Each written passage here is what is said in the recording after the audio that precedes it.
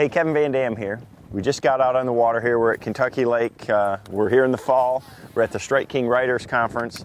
And, you know, the conditions are typical of fall. We've got a cool morning.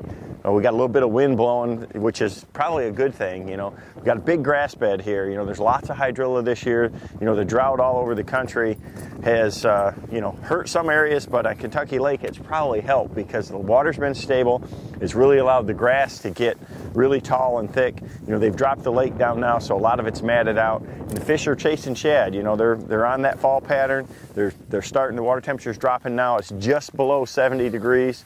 With this wind this morning, we're going to try a spinnerbait. You know, the best bite has been topwater. You know, you look and watch these big grass flats when it's calm and you can see the bass chasing shad and you know what areas to look at. With this wind this morning, we really can't see anything, see where they're at. So we're just going to, you know, put the trolling motor down and go down a big stretch of it, and hopefully we can run into some little pods of them. We'll see what happens.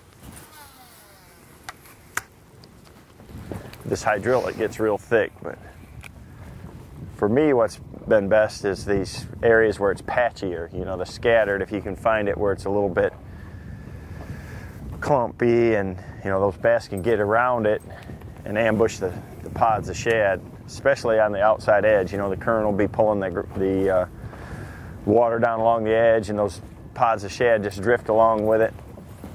And they just sit there and wait by a clump of grass until a pod of shad comes by. You know, if the water's real clear or pretty clear like this, I mean, we've got, you know, a couple of feet of visibility here. And, you know, this grass has only grown out to about 6 feet. So it's not going to be out of their sight line anywhere in the cast. So when you got water that's clear like that, you want to keep the bait above the fish's line of sight. So I'm trying to keep it just below the surface, you know.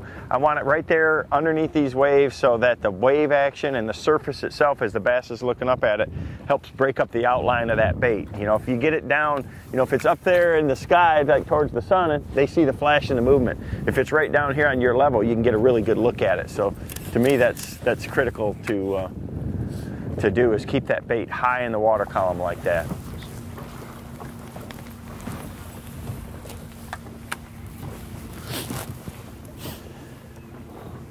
There's one. He's right on the point. I mean, that's right where the fish should be. God, he hammered it too. It's a good keeper fish.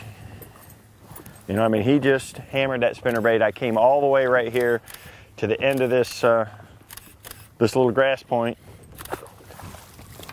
threw a spinnerbait right across the upwind side of it, and he pounded it. So good sign right there when they hit it like that, that you got the right bait, the right color. Another good thing is there's probably more there. You know, there's probably more right close. He was very aggressive.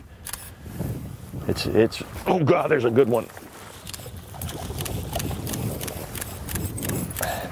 Just like I said, you know, when you catch one, good chance there's going to be more. It's really important to pay good attention to, you know, how a fish takes the bait. It's one of the things I was about to talk about until I was rudely interrupted by that second bass. Was, you know, when you get a bite like that, it's really important to kind of sit there and analyze exactly what happened, so you know you got the right lure pattern, you know, technique for the situation. Because, you know, if the fish are just hammering it just like that with a spinnerbait, you know, if they're eating your spinnerbait and you're catching them on the main hook, not the trailer hook, you know, you got the right color, you're moving the right speed, you got the right size bait. You know, if they're, you know, slapping at the bait, or you're just catching them on the trailer hook, you might need to make an adjustment. You know, it might not be change baits, but it might be just change your presentation. You know, jerk it, stop it, twitch it. Try to get the fish to react a little more aggressively to get them to eat it. So I'm always paying close attention to how the fish actually take the bait.